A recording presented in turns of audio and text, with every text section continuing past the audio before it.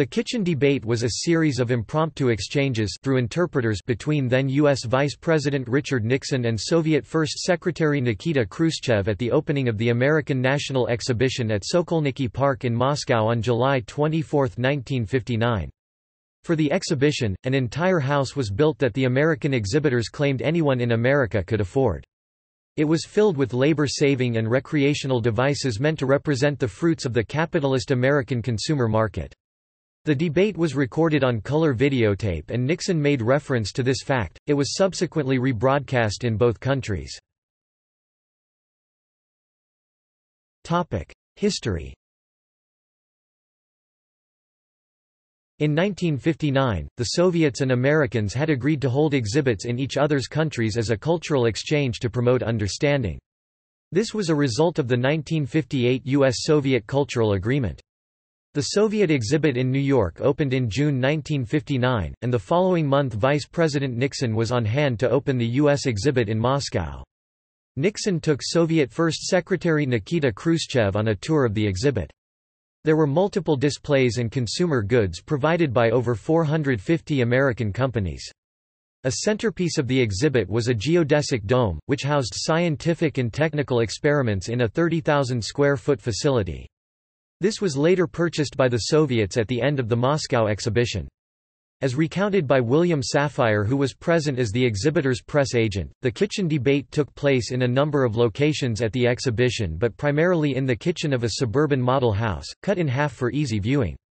This was only one of a series of 4 meetings that occurred between Nixon and Khrushchev during the 1959 exhibition.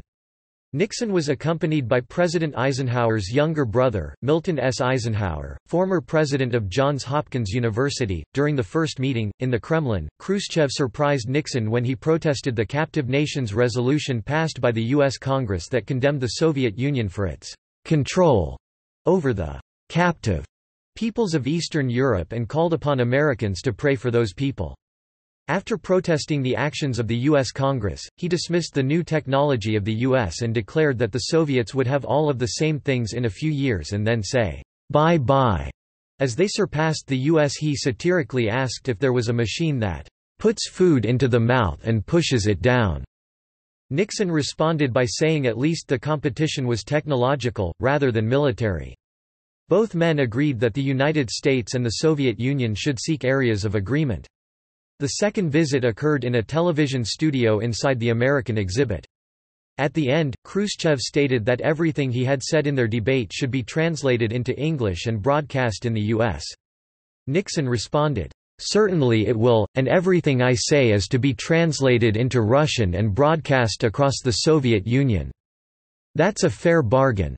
To this proposal, Khrushchev shook hands vigorously. The exchange between Khrushchev and Nixon is interesting because while they were discussing which country was superior, they did not compare nuclear weapons, political influence, or control of territories. The world transformed, 1945 to the present. They were using the technological innovations set up in the exhibit to compete with one another. Nixon argued that the Americans built to take advantage of new techniques, while Khrushchev argued that the Soviets built for future generations. Khrushchev states, "This is what America is capable of, and how long has she existed? 300 years? 150 years of independence and this is her level. We haven't quite reached 42 years, and in another 7 years, we'll be at the level of America, and after that we'll go farther." Future Leonid Brezhnev, General Secretary of the Communist Party of the Soviet Union, is reported to have been present and acting to obstruct photos of the event by Safire. The third visit occurred inside the kitchen on a cutaway model home. The model home in which the debate took place was furnished with a dishwasher, refrigerator, and range. It was designed to represent a $14,000 home that a typical American worker could afford. The fourth meeting was a debate that lasted for 5 hours at Khrushchev's dacha. This meeting was not recorded. The kitchen debate was the first high-level meeting between Soviet and U.S. leaders since the Geneva Summit in 1955. Television broadcast and American reaction. In the U.S., 3 major television networks broadcast the kitchen debate on July 25. The Soviets subsequently protested, as Nixon and Khrushchev had agreed that the debate should be broadcast simultaneously in America and the Soviet Union, with the Soviets threatening to withhold the tape until they were ready to broadcast. The American networks, however, had felt that delay would cause the news to lose its immediacy. 2 days later, on July 27, the debate was broadcast on Moscow television, albeit late at night and with Nixon's remarks only partially translated. American reaction was initially mixed, with The New York Times calling it an exchange that emphasized the gulf between East and West but had little bearing on the substantive issue, and portrayed it as a political stunt. The newspaper also declared that public opinion seemed divided after the debates. On the other hand, Time, also covering the exhibition, praised Nixon, saying he managed in a unique way to personify a national character proud of peaceful accomplishment, sure of its way of life, confident of its power under threat. Because of the informal nature of the exchange, Nixon gained popularity, improving upon the lukewarm reception he previously had with the U.S. public. He also impressed Mr. Khrushchev. Said reporter William Safire, present at the confrontation, "The shrewd Khrushchev came away from his personal duel of words with Nixon persuaded that the advocate of capitalism was not just tough-minded but strong-willed." Khrushchev claimed that following his confrontation with Nixon he did all he could to bring about Nixon's defeat in his 1960 presidential campaign.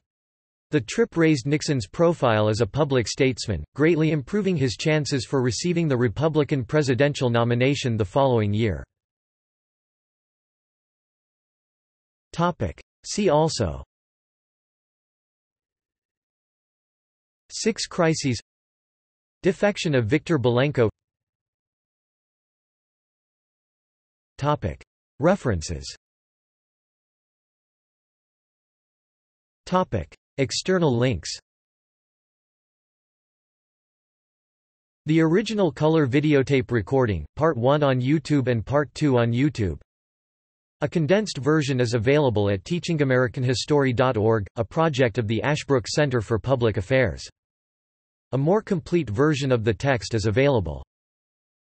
The Loss of Early Video Recordings – article about the missing kitchen debate videotape.